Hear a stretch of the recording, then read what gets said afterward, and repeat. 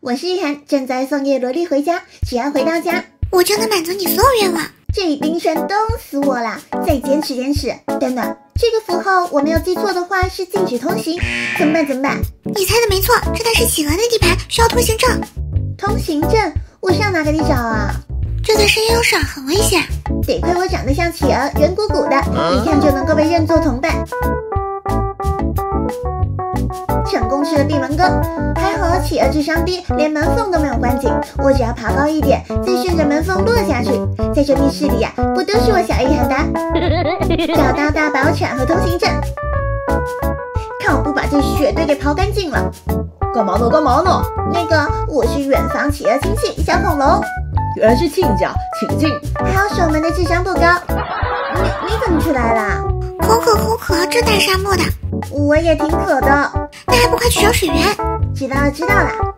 那是需要有沙漠宝塔，在那要一碗水不过分吧？不对，这沙漠怎么能够穿梭过呢？别看了，那是海市蜃楼。沙漠糟老头，你葫芦肯定有水。水啊，这个简单，你只要冲我生气哦，然后我就……老头呢？老头怎么不见啦？看来你是中计了，老爷爷让你帮他取水喝。我算是看出来了，冒生命危险的是我，喝水的是你们。将方块依次点开，就能够获得真相镜。这面镜子就是撬动水源的宝贝，利用太阳的光线折射，就能够发现海市蜃楼里的水。水来了，你可别渴死啦！等我先许愿啦，赶紧带我上路。终于抵达叶萝莉的大别墅啦！糟了，那不是黑衣人吗？双拳难敌四手啊！冲过去，你行的。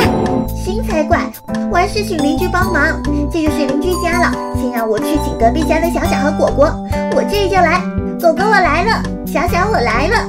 没想到这么顺利，顺利个头啊！一个想吃冰棍，一个想吃糖葫芦，可算是请得动邻居。黑衣人束手就擒吧！那里有个大傻叉，在那干嘛呢？叶萝莉加3000金，给我冲！成功赶跑了黑衣人，叶萝莉回到家，感动的消失了。